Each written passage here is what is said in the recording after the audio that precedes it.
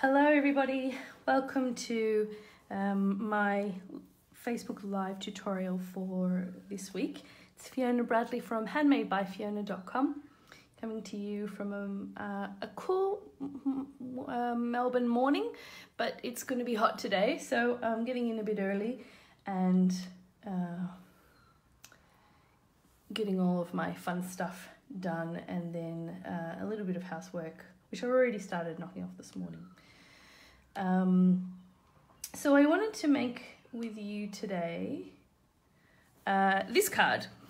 So it uses the Little Elephant stamp set, and we're just going to use the little umbrella for it. And I've done some watercolouring. If you can see in the background, I've watercoloured the sky.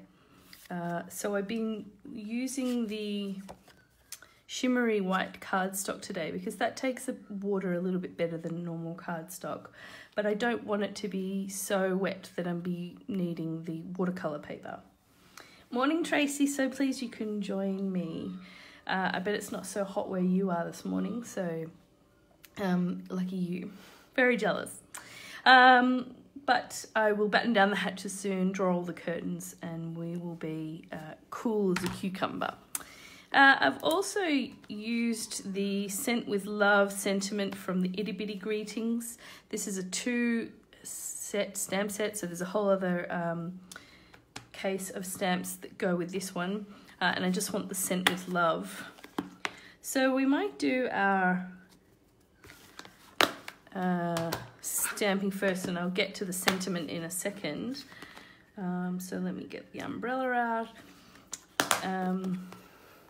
Okay, so the colours that I'm using this morning for this are Pacific Point, Poppy Parade, Mango Medley, Granny Apple Green, and Pineapple Punch. And then I've coordinated, the background is Pineapple Punch as well. And for the sky, I will be using Coastal Cabana. And that's what this layer is as well, is also Coastal Cabana. So a very colour matching card. I think for this it's best to open all your stamp pads up, because the way I do a card like this is to stamp one umbrella at a time rather than one colour at a time. This is because I can just sort of see where I'm going a bit better with that, and I end up with a more even spread. This is my chamois to clean off the stamps as I go. So it doesn't matter which colour you start with. I start with one of the light ones and just go for it, really. I mix up the way that they go down. But when I'm making a card like this, I will work around the one that I've put down and go from there. And that way I find I get the best coverage of colour, or, you know, the best sort of distribution of colours the way that I want them.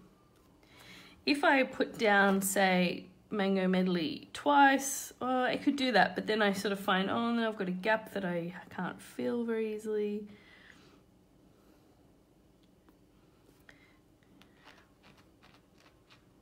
And just go around and do this around the whole card, really. My little stamp keeps coming off its... and I'm actually putting these quite close together. I made a few of these cards, and some of them I put together the umbrellas closer to each other and other ones further apart. I can't decide which sort of I like, so I just tend to go with whatever I'm doing at the time. But maybe you guys can tell me what you think when we're finished.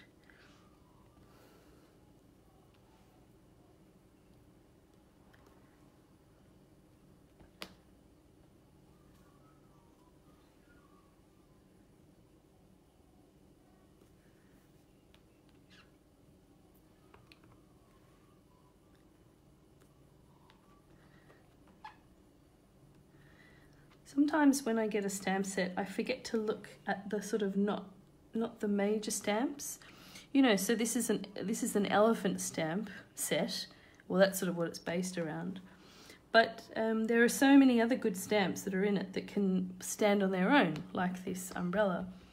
And I've got to learn, I think, to look for those stamps a bit more and make cards that highlight them.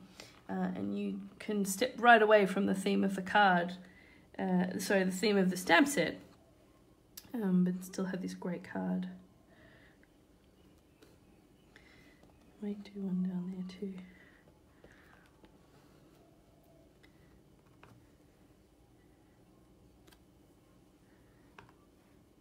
Now I'm starting to get like I want to finish my stamping and get moving, so I might do a few at a time. And it's important to go off the card, I think, just to stamp off, just so that it looks a little more like they're not just in the shot of the square, but they're kind of all covered. Now I'm going to let that aside while we do our sentiment, because I want them to dry just a little bit. When we watercolour, we're not going to be putting down too much water, so they won't bleed, but I still just want to be well clear of any wet ink. So let's do our sentiment. For this you'll need Versamark, you need to have white powder, what do you call it, embossing powder, and I need my embossing buddy, which has gone walkabout on me. Come on, embossing buddy. Okay. You don't want to see my craft desk today. It is a little bit messy, I'm ashamed to say.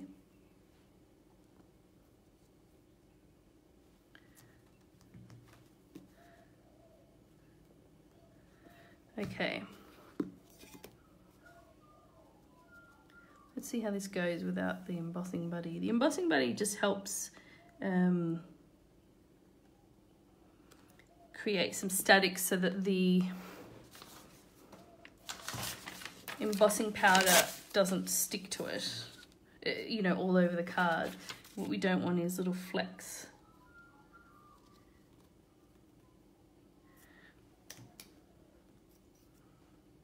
But you can sometimes just clear those off with your finger.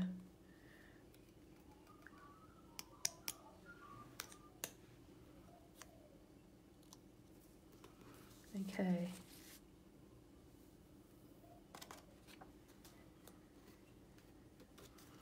And we'll give that a good heat emboss.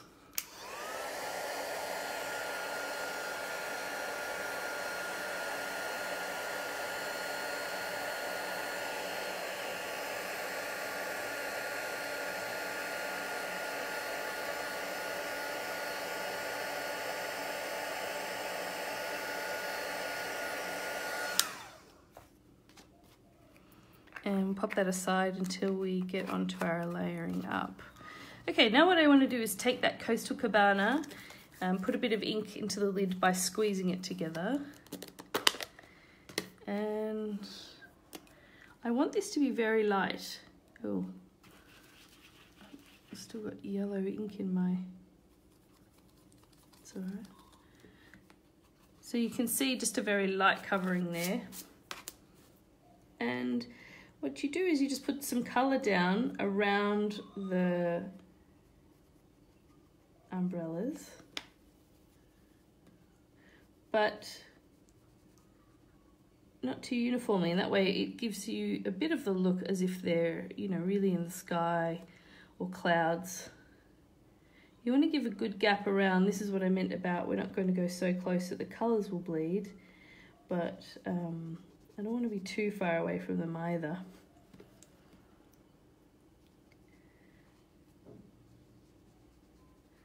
And you can see that the brush strokes give that almost sort of slight cloudy appearance to the sky, and that's what I liked about this design.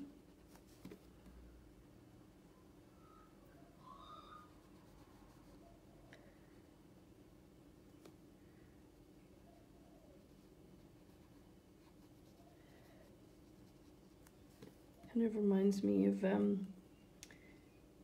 Mary Poppins. Has anyone seen the new Mary Poppins film? I think it's called Mary Poppins Return. Oops.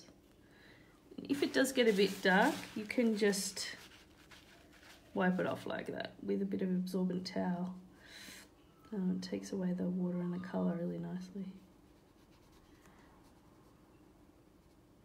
So there's a bit of forgiveness in these, in the watercolouring. You haven't seen it yet, Tracy? I went to see it in the start of January, and it was good. Some new songs. I don't know if that I'll think it's any better than the original, but that was always going to be a bit of a tall order. Julie Andrews is one of a kind. So just going through there, making our sky.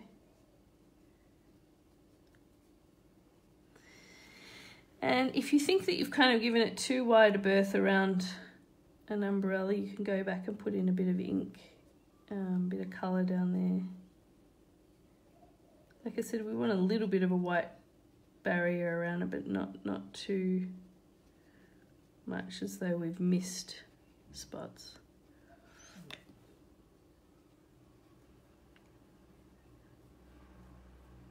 Okay, now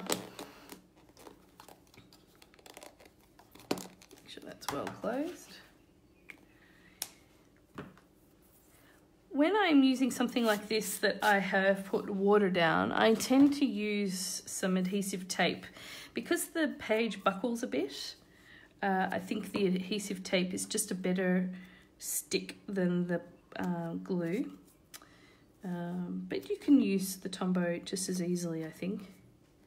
But the page does buckle a little bit. As you can see, it's not completely flat. So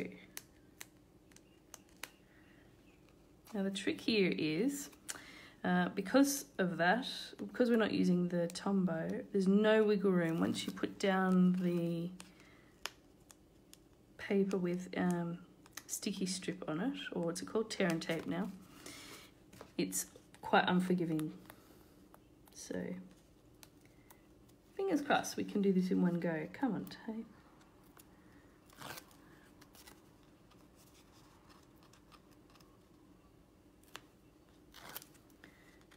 Last one, come on. Okay.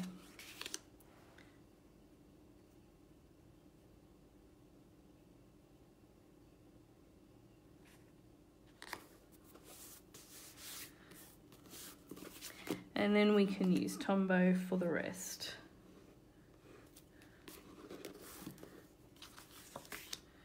And you can see it's just a little easy to line up with the Tombow. You can kind of put it down and then swiggle it around so that it's in place. You don't get too long, but long enough, I think. Because I'm using all the layers, I'm not popping this up on any dimensionals. I think the layers themselves give enough dimension to the card. Okay. And the Scent with Love, I want about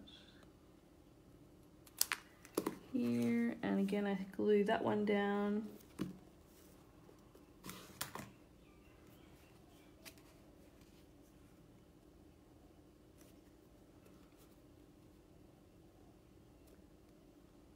Oops. And I finished that off with a candy dot, small one. You could put a rhinestone or a pearl or whatever took your fancy, just to tie that together. So there we go. Thanks, Tracy, you like that one? So there's the card that I've just made, and here are some others. I made quite a few of these just to brighten up the day. That is my Scent with Love watercoloured umbrella, sort of falling umbrella card. So thanks for joining me today on this warm Friday in Melbourne. I wish you all happy crafting until I come to you with another video soon. Happy crafting. Bye.